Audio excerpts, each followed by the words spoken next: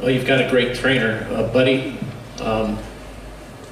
What holes do you see in Mikey that you think Sergey can try and take advantage of? Or is there such a thing? Does he just have to simply come up with a game plan that will be effective, or are there holes in this man's game? Well, there's not many holes because he comes from a great family of boxing, you know, so we just have to prepare for any and everything.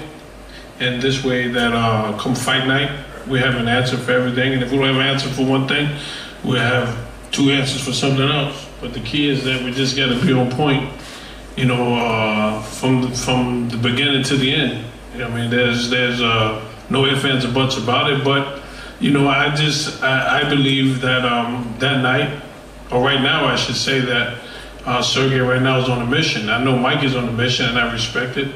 I respect the fact that he's fighting Sergey, and I respect the fact that Sergey is fighting him. I mean, and people were asking me, why would you fight Mikey Garcia? I'm like, because the easier fights to me are at 147. You know what I mean? And he doesn't want to go to 47 yet. I mean, I really wanted the other Garcia, Danny. I think that's an easier fight for us, but you know, they didn't want to go up to 47, so you know, they want to stay at 140. So you know, champions do what Sergey's doing, and that's fighting the best. And Mikey's doing what champions do.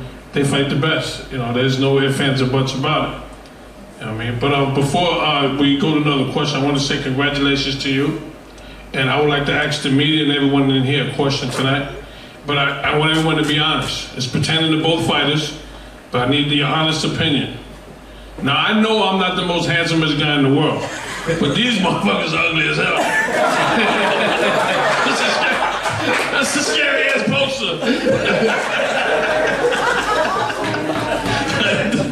Jim, thank you. We needed that, Richard. Very good, buddy. With that, I think we'll open it up. I can't top that. Just imagine we have to deal with it every day. Did you translate that to him, or you don't want to? Did you understand that, Sergey? Yeah. Okay. That's a scary poster. Next time he holds mitts for him, he might miss just by accident. Damn. Mikey thinks he's good looking.